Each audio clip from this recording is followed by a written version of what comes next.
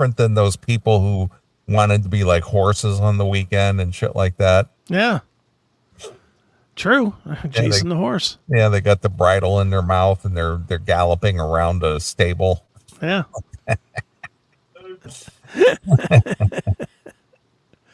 Well, the headline is "Man in love with balloons shares bed with them and can't live without his lovers."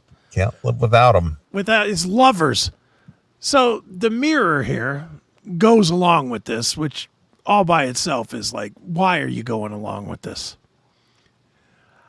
Akash Majumdar from, guess where? Your favorite place? India, of course, has objectum sexual, meaning he is sexually attracted to inanimate objects and balloons in particular, so much so that he shares a bed with them and they have an intimate relationship. Okay. I mean, is this any different than somebody who has has an attraction to a real doll? Yes, I will say yes, it is different. Okay.